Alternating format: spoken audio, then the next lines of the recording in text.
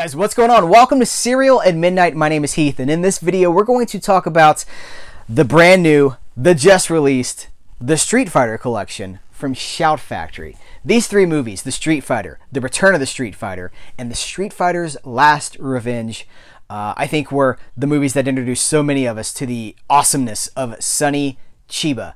Sonny Chiba, often compared as like the Japanese Bruce Lee, but that does a disservice to Sonny Chiba because he was his own brand. He was a star. He's still a star. Sonny Chiba is still with us as I make this video, and he's still such a cool guy. These movies were so influential in their day, still influential now. Obviously, the influence on someone like a Quentin Tarantino cannot be overstated, but they are like the Bible to a certain kind of film fan. They sit at the crossroads of drive-in movies, exploitation cinema, some of the most common, most popular martial arts movies in the history of the genre. Sonny Chiba's The Street Fighter trilogy is like the top of Mount Everest for this kind of movie. Now, I go back a ways with these. I just wanted to show you guys this really quick. This is my old Sonny Chiba set. There's 10 movies on here. This is from Brentwood, who I believe were affiliated with the whole BCI Eclipse scene in the early 2000s. The thing about these is all of the presentations for these movies are videotape transfers, VHS transfers, dubbed. So I think this set, now don't quote me because I'm not 100% sure, but I believe that this set is the first time that these movies have been remastered for HD and presented with their original Japanese audio. That was the biggest appeal for me, is being able to see these in Japanese as they were filmed. But the package itself, there's 3 discs. Each movie gets its own disc. Each movie is newly scanned from it's 2K scans of the original film elements. There's a disclaimer at the beginning of each one that they kind of had to do some mixing and matching from sources.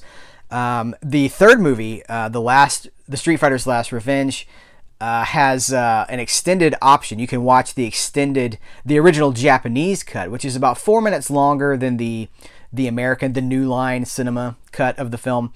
And it features standard definition inserts, which actually don't look that bad. It doesn't take you out of it too much.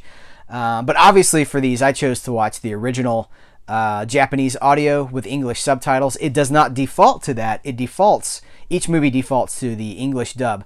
I should also mention that the first movie gives you a choice of 3 language options. You can choose the original New Line Cinema English dub, you can choose the original Japanese mono, or you can choose the 90s re-release English dub. But again, I chose Japanese, the original Japanese. So what about the movies themselves? Well, they're so influential, so crazy. I think 2 of the 3 were X-rated upon their release, not because they were, adult films or anything like that, but just because they are so crazy violent.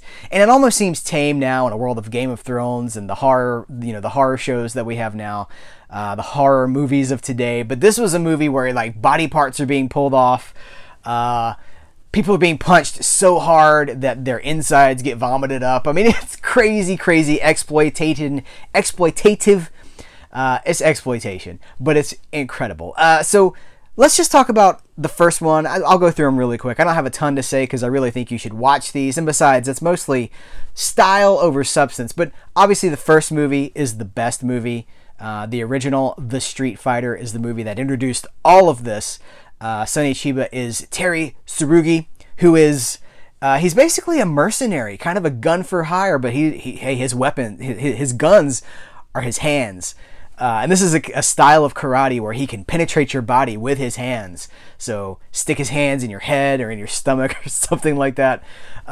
Crazy stuff, man.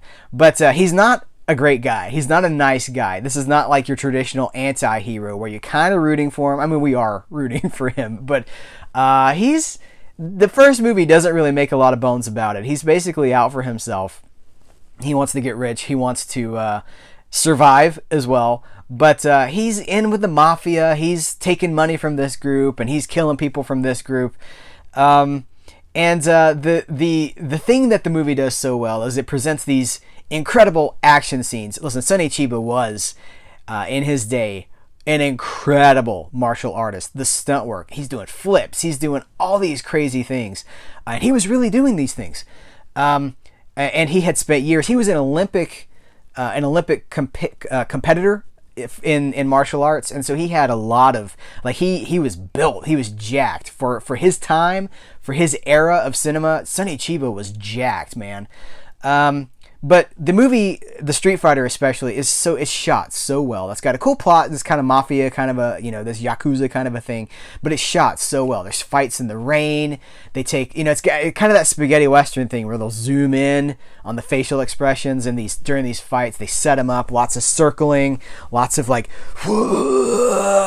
like take 20 seconds to just gather your chi. Kind of Dragon Ball Z, if you know what I'm talking about. Like, they'll set a fight up for a while. The camera loves it. The Return of the Street Fighter is still a really good movie, but it's almost a direct rehash of the first movie. They even use, in fact, both of the second films, so The Return of the Street Fighter and The Street Fighter's Last Revenge, they reuse footage from the first movie. But it kind of works. They do it in black and white. It's got that whole, like, it feels cool. It feels like a drive-in movie. Like, oh yeah, we're getting to see this again. But The Return of the Street Fighter, again, kind of almost not a remake, but it rehashes. It's the same structure, same beats, like same, well, I won't spoil anything, but they go through the same motions, slightly different plot, some different characters, but it will also say that a lot of the same characters. These three movies feature a lot of the same cast. And the actress that would go on to be Sister Street Fighter in her own franchise is in two of these three movies. So, there's an actor who plays a character called Shiken Baru, and he would end up in Sister Street Fighter. So all these Toei movies, these movies were made for Toei. Very small cast, like a small repertory cast of these martial artists, these karate experts who would just be in movie after movie after movie. Sometimes same characters, sometimes different characters. So Return of the Street Fighter, still cool. Still, he's maybe a little bit less vicious and maybe a little bit more likable in The Return of the Street Fighter. But by the time of the third movie, The Street Fighter's Last Revenge, boy, this thing is crazy. The 70s have completely set in. He's far less threatening, and he's more, again, heroic is probably not the word. He's more almost kind of a James Bond character. Even there's like doors that slide up instead of just walking through a door. Now you have these metal doors that just lift like in a James Bond movie. There's a guy, there's like a mariachi guy. He's a villain who dresses like a mariachi and he shoots lasers out of his hands. We're clearly in a different, like, after two movies, they're like, let's just take this thing to the moon, man. That would have been cool. Street Fighter on the moon. Maybe that could have been done. We were headed in that path.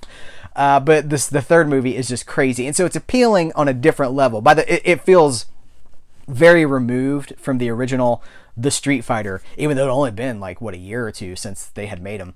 But it's crazy. It's campy, crazy violence as well. There's still a lot of the violence and stuff. And I watched the Japanese cut, like I said, and there's a lot of most of what got cut.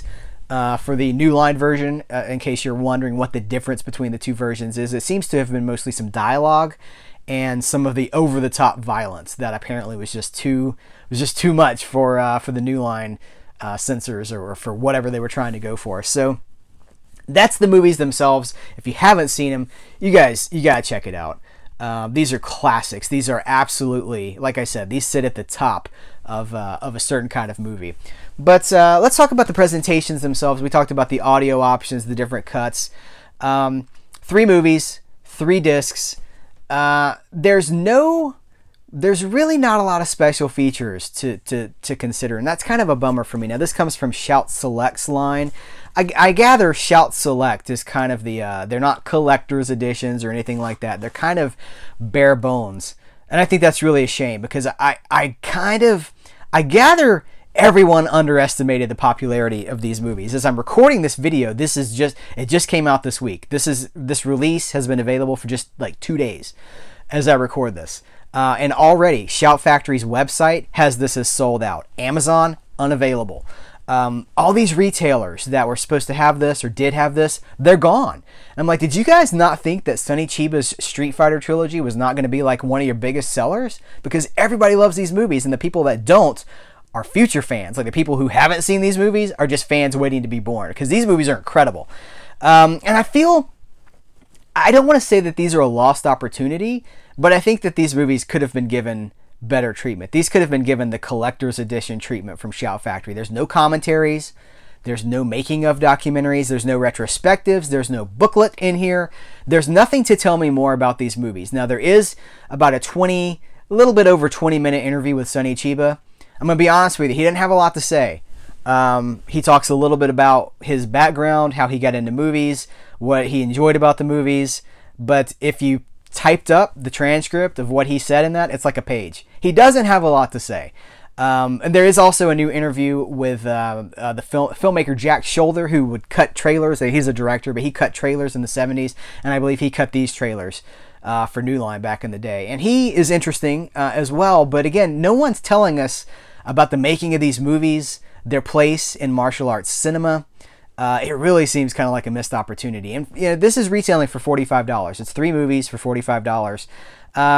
I don't know, it would have been nice if they had thrown just a little bit of something else extra in there, even a booklet, even just a booklet with some facts, maybe an essay. There's a lot to say about these movies. There's a lot of fans of these movies. So, maybe I will say that it's a missed opportunity. And I'm going to tell you guys something else too. So I have a dubious history with Shout Factory and Scream Factory. Sometimes you guys will be like, why don't you talk more about Shout Factory? I feel like the quality control is often not up to the level that it needs to be, and I feel like sometimes the retail prices are a little high for the product. And this is a great example of that, because these are basically 3 bare bones movies. Though they look great, they look better than they ever have before, though we finally have them in their original Japanese. You guys, one of these discs came scratched. So that, again, bothers me, and this is certainly not the first time I've got a brand new Blu-ray set with a scratch disc. Now, it did not affect playback, so thankfully there's no reason to seek a replacement for this, and it doesn't look like there are replacements to be had right now, because this is sold out everywhere, including with Shout Factory. But why does a brand new Blu-ray set have a scratch disc right out of the package? It's upsetting. It's a little frustrating. I just wish quality control was a little bit tighter on some of these. And I'm going to be doing a review. I don't know if it'll be my immediate next review, but very soon, within the next week, I will be doing a review of the sister Street Fighter collection from Arrow Video. And it's kind of a 180 from what we're talking about here. Booklet, it's jacked. There's a lot of cool stuff in that. So, this is listen, I highly recommend it. You got to get these movies if you can get your hands on them, if you can find someone that has this in stock. Hopefully within the coming days and months, weeks, months, this will be put back. They need to print a bunch more of these and get these out there, because this is a great set. Again, these are some of the best examples of martial arts cinema, some of the most popular. I don't know anybody who has seen these that doesn't think that these are just the best. These are so cool. So hopefully you'll get a chance to buy this. Hopefully you did get a chance to buy this. But this is my review of Shout Factory's the Street Fighter collection. So guys, good luck. Track it down if you can. I appreciate you hanging out. And check back soon, because we're going to talk about Sister Street Fighter. More Sonny Chiba, more 70s Toei martial arts action. So stay tuned. Guys, thank you very much. I appreciate you. And until next time, I will catch you later.